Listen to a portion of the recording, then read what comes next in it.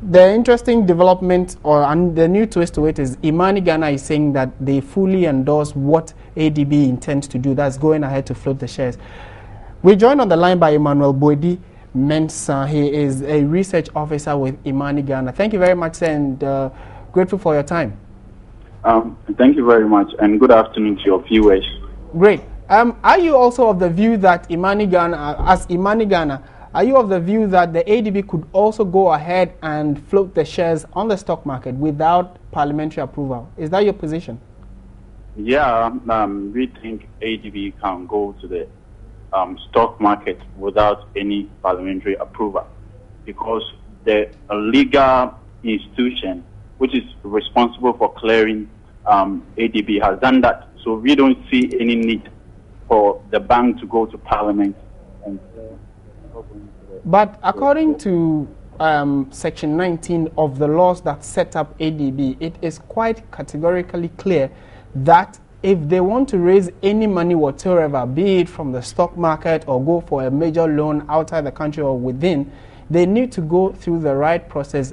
And in the part of the wording has to do with the fact that they needed to consult the people of the country, and the people's representation is Parliament. And you are thinking it is not, they are not mandated or bound by any law to do that? That is not what I'm saying. I'm saying that the institution that is responsible for that has cleared ADB. SEC has cleared ADB to do that. So I don't see the need for them to go to parliament to get a parliamentary approval. That is my position. You are talking about the Securities and Exchange Commission, SEC? Yeah.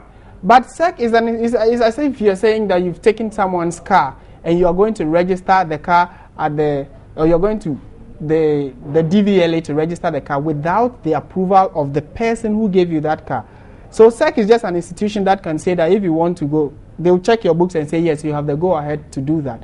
But then what happens to the fact that the person coming to SEC and the person going to float the shares must go through laid-down procedure? Well, I mean, we don't have, I don't have any legal expertise. But in my opinion, we are looking at the economic merit of what ADB is doing. And to us, it is very important that ADB goes public. The economic merit is not in doubt, that they get money to run the proper operations of the company. But we are talking about the legalities and the proper process, due process must be taken into consideration, no? That one we have to do with the management of ADB. If management of ADB thinks they have followed the due process, then why not? But did you, as IMANI Ghana, before issuing that statement, consult management of ADB whether they had done the right thing? Because the latest we are hearing is that they themselves want to reconsider and go to Parliament. So why would you then come out to say that they have the all clear and you endorse them and they can go ahead? No, the IMANI is looking at the economic merit of ADB going public. We are not into the legal aspect of it. And we are saying that, look, ADB is not doing well. ADB capital adequacy level is marginally above that of the Bank of Ghana. And they said they want to go to the market to raise the needed capital to boost their operation and sustainability. And we think that one is very good, and therefore they should go ahead and do that. But for the legal aspect of it, we are not so much into that. So clearly you are endorsing an illegality because you do not know the legal framework that they need to abide by. Is that it? We are not endorsing illegality. We know that the management will follow the due process.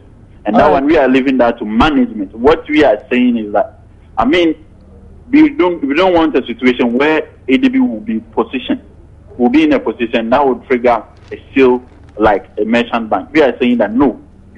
If ADB says we need money to boost our operation, how do you do it? The best way available is go to the stock market and raise, and this will give Emmanuel, opportunity to own the bank rather than sell it to questionable individuals. And that's our interest. Okay, Emmanuel, we're grateful for your time, and thank you very much for speaking with us.